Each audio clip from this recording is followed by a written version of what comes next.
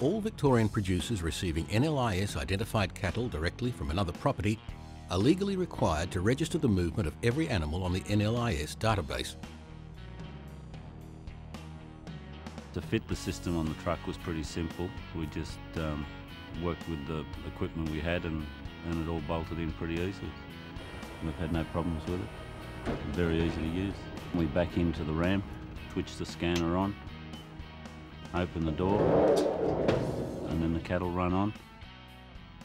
On the back of the truck we've just got 2 rubber aerials which actually read the tags, and there's another box above it which downloads it and sends it through to the laptop in the front. The system works equally well whether loading or unloading, so Ken can use it at both ends of a trip when he has multiple pickups and unloadings. We've got to run the cattle on the truck anyway, so when they run through the door they're scanned and we get extra revenue, which is the cream on the job. The system used by Ken Jorgensen costs a maximum of $8,000. It's just one of a number of options available to livestock transporters,